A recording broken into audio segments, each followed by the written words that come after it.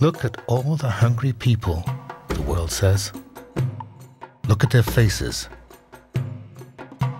Look at their situations. Can't they feed themselves? We say yes. Yes, they can. The world has enough food for everyone. But not everyone has enough food, or gets their fair share, or lives in a land of peace or plenty.